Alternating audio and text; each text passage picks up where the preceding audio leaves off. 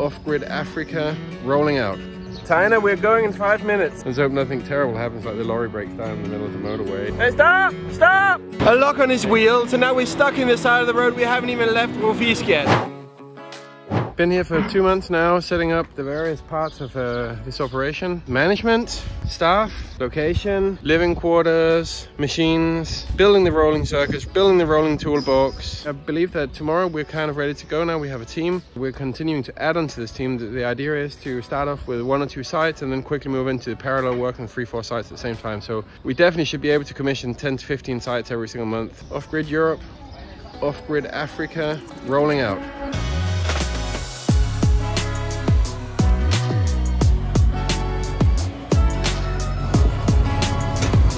The only problem is that he ripped the corner off the wall. Hey, stop! Stop! How close was that? With the rolling circus and the small fleet of flatbed trucks ready to go, we waited to be collected by our police escort, who will accompany us on the 250-kilometre trip to the Kaffrine region and avoid us needing to stop at numerous police checkpoints along the way. We're finally on the go. We're going to Kaffrine today.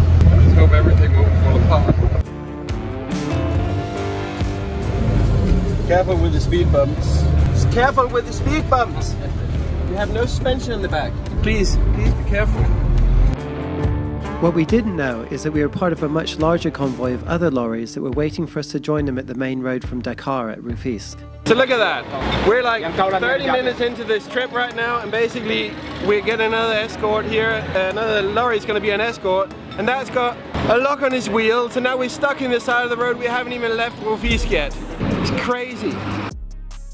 As no slow-moving traffic is allowed on the new toll road that goes 2/3 of the way to Kaffrine, having a police escort allowed us to overtake other traffic on the regional roads that we were taking. At least it did until our convoy expanded further. Well, it seems like our escort has taken a new interesting turn. Now we are accompanying 2 giant caterpillars on our wagon train here. Standing next to the wheel here, quite a large machine, and it's significantly slowing us down. We're not going to arrive until 12 o'clock tonight. There's still 190 kilometers to go, and we're moving at 20 kilometers an hour. Just look at the size of that thing, it's enormous. Now all of a sudden our truck doesn't look very big anymore. It's going to take a long time. The stress is finished? Yes. Good. Because this is slow. Slowly. Many more stops today. One of the trucks needs to refuel, so now we're just blocking traffic. Actually, I think what happened was we just released about 7 kilometers of traffic, which is now past us, so I think that's a big relief. We're just parked in the middle of the road, basically. Yeah, that's what we're doing. It's fun. Anything is fun? Right, let's get going now. Right, we're in Kaolack now. Still got another 80 kilometers to go. Police escort is just gonna leave us, and then we're just gonna have to find our own way.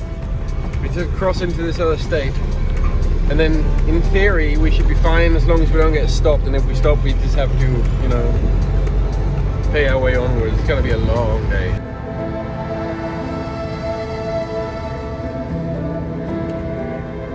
So here we are right now, 9:15. We have a flat tire. We hit a few massive holes in the road and it just demolished 2 tires instantly, and then we drove a few hundred meters and then they were just completely shredded. Thankfully we stopped next to somebody who can repair tires. Well, we have arrived at 20 to 1. We need to find out now where we're going to set up, I guess. Project number 1. Let's get on with it. We arrived at the first village of Amdala in Bulup at 2 AM, 14 hours after leaving our office at Sangalkam. We still had to set up our living container in order to provide accommodation to the 20 team members that we had, so we set up one side of the living container and filled it with mattresses. How you doing, Finn? Okay. You excited about tonight? Yeah. Where do you think you're going to sleep? Behind you in the car. Behind me? No way, No, I'll not have behind you. The car behind you, idiot.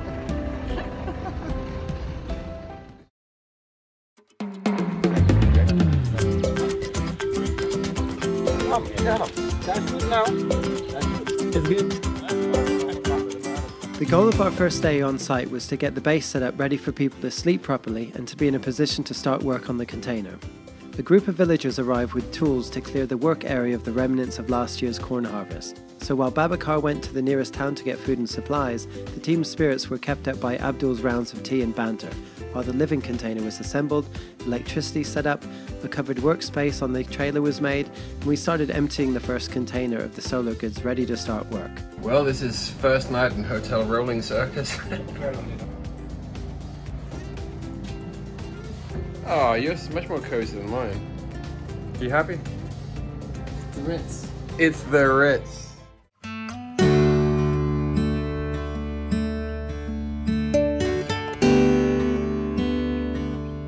First night sleeping in the Rolling Circus, and it was really good. People just sleeping everywhere still. I mean, of course, we have too many crew right now for the Rolling Circus, so they're meant to be sleeping in the village, but it seems like, even though people have got options to sleep in the local hall down there, people are just sleeping, yes, you can see, in a bed just like that. Or I've got another guy over here, he's actually sleeping in JCB. Right there, sleeping. That's where he slept last night.